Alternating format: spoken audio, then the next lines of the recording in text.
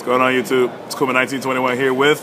Well, you know who I am. No, I don't. Alistar Albans. What's up? Here with another Pro Status interview. I haven't done one of these in a couple of months. I think the last one was with Frazier. So, really? Yeah. I only got like 3. I got one with... friends. Yeah, it's pretty good. He's over there, actually. Yeah. Frazier! Say hi to YouTube. Alright, well, first question. How did you get into Yu-Gi-Oh? How did I get into that's a good question. I like that question because I always get to explain it. Oh boy. Like I have a unique story. Great. Not that unique. Okay, so I started playing when the game first came out. Well, like I'm 21 now. I look a lot older, but I'm not very old. So old man. I started playing when I was like 10 or when everybody else was like 2002 or 2003. I went to like a Spencer Gifts in downtown Inner Harbor, Baltimore, Maryland, where I'm from, and they had like the Yugi and the Kaiba starter decks or whatever. So I bought one of those, and like everybody in my neighborhood had one. We always just like play. I'm pretty sure everybody has like a similar story where like you just summon Blue Eyes and like that was that. And like we wanted to make a deck of like half Blue Eyes and half Wabakus because we thought you could just run as many cards as you want, so you just be like straight Wabakus. It was just like the most dumb idea ever. But like, we never did it, but that was like our thing. And everybody wanted to build Toon Worlds. Yeah. So then like I randomly, when I was in middle school, like 6th grade or something, that's when this was all going down. 5th and 6th grade, I think. 6th grade. So we're moving, and I changed schools, and like all my friends in the neighborhood that's playing Yu-Gi-Oh, and I find this like new local shop. Like I didn't know that like local tournaments. I didn't know tournaments existed for this type of thing. I thought it was like some like myth or something like that. So I find them, play for like a couple years probably, and then like the Chaos Monsters come out, and I'm like a poor little kid and I can't afford them, so I quit. That's where the story gets interesting. So I quit for 2004 till 2008, so 4 years. Randomly like a senior in high school, and my friend was like, "You want to play Yu-Gi-Oh online?" I was just like, "That sounds kind of fun," because I was really bored. And so he showed me like YVD. I don't know if people like nowadays know what YVD is, but like back in 2000 and around like 2005 or 6 to up until Dueling Network came out, that was like the main thing that you'd use to play Yu-Gi-Oh! Online gaming, yep. He showed me that.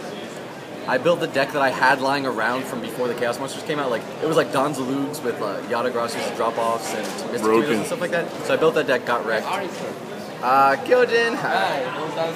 How you doing? This is my friend from Japan. He's a big Japanese vendor. He's pretty cool. Cool. Peace. So strip club right now, actually. Really? Oh God. So yeah. Scott Page. So this story is like all sidetracked, and I don't know what I'm talking about anymore. But it's all good.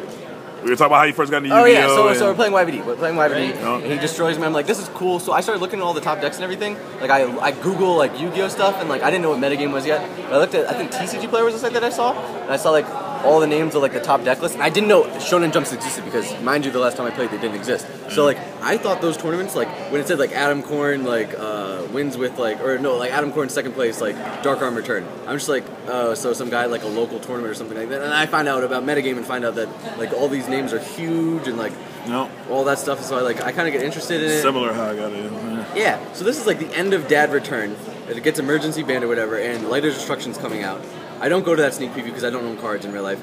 Skip to U.S. Nationals where GBeast is like now the top deck. I've been playing that on YVD, like in YVD tournaments and stuff like that, and I'm pretty bad obviously still, but like I can make I know all the plays and everything. So I go to a local shop with like $80, buy 3 Solemn Judgments because they were cheap at the time, 3 Prismas because they were cheap at the time, 3 Test Tigers, and like everything I needed for the GBeast deck minus the $250 Hair Cleaners and the $250 Crush card. And I just kept going to locals, and like I was really lucky that at my local there was like a couple players that like knew all like the really good players in the game, like Adam, Jerry, Shane Scurry, all those people. Like my friend Jerry Williams actually, he went to that local, and actually is he here this weekend? He is here. Okay, but just not here. Why did I even say that? I'm not supposed to be exposing him. But great. Yeah, he's gonna kick your ass. He's chilling. Him and Shane and Paul, all them. Swag. So I luckily know them. I kind of like travel to like the local SJCs, and the first SJC that I went to was SJC Baltimore, the first Teledad jump, and I did terribly. Like I knew about Teledad, but I didn't have all the money for the deck, so I couldn't build it, and thus I lost to, like Junk Warrior, Junk Synchron. Yeah. So I go to like Charlotte with another deck that isn't Teledad, scrub that, and then like I get kind of like addicted to the idea of going to tournaments and stuff. And this has been the longest explanation ever about how somebody gets started in Yu-Gi-Oh. But that's how. It's at 5 minutes. I want the first question. Yeah, 5 minutes. 5 minutes on your first question. Pro status interview. Hey, I want. You know you're the last one. Like a couple. Well, indie. I haven't done one since indie. There you go. This is gonna be that's a where I did long this ass one. interview. Sure. So, Great. so yeah, that's the story of that. And then from there, just it developed. Like I just started like getting my weight up, right, with like all the money and the cards and stuff, and it has a snowballing effect. Eventually, yeah. If you're good with it, like if you're good with your Yu-Gi-Oh hustle or whatever, I guess, like the decks and the money doesn't become like like it doesn't become an object anymore. You can have whatever deck you want. You get friends, you amass a network of friends, and you can just play whatever you want. So There you go. All right. that's how I started playing. Nice. And then fast forward years later, and then I started topping my CSs and stuff. Dallas, first one, right? No, Indy in 2010. Oh, okay. With what? With Frog FTK. Word. Cool. Well, I mean, you kind of just ended that with my second question. What are some of your accomplishments? What is your favorite accomplishment? Because it sounds all baggy. What are your accomplishments? How many tops do you have? Just get it quick. 7 right now. Yeah, 7. What is your favorite top? Obviously, your second place, or Blackwing top? Yeah, Columbus sucked. Columbus sucked, even though you got second place. Columbus. He said Columbus sucked. No, Columbus is my least favorite. You hear that, Billy? Columbus sucked. He's a terrible person. No, but definitely was my Blackwing. Oh my No, God. he was really proud of his Blackwing deck. He kept talking to me. He's like, I used 2 cards for Black Feather. That's the second time. That's like when I started to get to kind of know Billy. I think was when I was at Philadelphia in 2010. It was the format where Sabers was very good. Coldblade wasn't banned yet, but Rescue Cat just got banned, but Sabers was still nutty without it. And Blackwings had just gotten second at the YCS before that when Heroes won. And I liked Blackwings, and everybody was telling me not to run it. And that's when I got my own that's when I started to develop an idea. Like if you play what you're comfortable with, you can't really listen to what other people are telling you. Kind of like how Billy's playing lineups right now, even though it's clearly the wrong deck, but he's confident in it, so he's probably just gonna do well with it just because he knows all the plays with it. So my deck was Blackwings at the time, and I ended up going undefeated. I won 11 rounds in a row and then lost to the eventual champion. And that was That's my 2 favorite. times, huh? Marquise and then this guy? It might have happened a 3rd time, to be honest. Yeah, finals. So that's 3, I guess. Wow. All I've right, lost to the eventual champion. what is your favorite Yu-Gi-Oh card? Monster, Spell, and Trap. Start with the favorite Yu-Gi-Oh monster.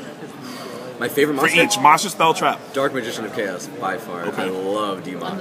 Snake! No, he loves D-Mock too. If I had to say like a monster that's not just because of its effect and like its art and everything, I'd have to say like Just your Gemini straight up Elf. I favorite think monster. Gemini Elf was like the very first like card that I was like, oh man, I like that. That's when Yu-Gi-Oh was like very first like really expensive. Like you had Gemini Elves, you were like, oh my god, he's got Gemini Elves. And it looked so cool. And Yeah. It was back when there was only 2 secret rares every set. And it just looked awesome. That's what I missed. I like Gemini Elves. Favorite spell? My favorite spell. Broken level wise, like Painful Choice for sure. Just straight up broke, My like- favorite spell, like to actually play. I always liked I like Premature Burial for some reason. I don't know why. There's something about that card. I just like Premature Burial. Card's pretty good. Favorite trap? Favorite trap. I have 62. Solemn Judgments. Yeah, Yeah, probably Solemn. Solemn. Yeah, stops all those cards, those other cards. All right. What do you think about this current format? I mean, it's a simple, easy. Yeah, it sucks. Scale of 1 to 10. We've 5. yeah, well, it's really hard to say. Like I don't think you guys get it. That's high. It's like as bad as our worst formats are. But there's always like a light at the end. Of the tunnel. 3. There's a lot of crappy stuff. Billy, that what you can say? 5. 5. 3. 5, Sure, 3. fine. No, because like. I don't think you can do it on 1 to Strike 10. and Light Sworn, that's like 3s and 2s. Those are 3s? I think these are just as like a bad. 2 or a 1. At least one was pretty bad. If there were any change, nothing came off the ban list. If there were any changes, what would you bring back? One card. What would you bring I could back? bring back right now, If you were the controller of the D-Mock ban for sure. list, D-Mock for you would sure. bring back. That's what I'd say the same thing. Would you ban Reborn though? We don't need Armageddon Night Reborn going I don't think around. Reborn should be around, so if I had a choice to ban it, then yeah, sure. So ban Reborn, bring back D-Mock. I mean, I wouldn't mind having D-Mock around with Reborn, as stupid as that sounds. I know it's like a crazy busted thing. The last time we had D-Mock, we had Reborn, and it was busted. Well, yeah, but we learned our lesson from last time. I hope Like, so. I think it'd be pretty hard to fit D-Mock in some decks right now. Like, you can Right, like, what do you just throw it in? You'd be Right, very good at Insectors. You can just Armageddon Night and call it on. call 3 calls. Yeah, Get back. dualities. Duality. I was And about to allure, look at duality. allure.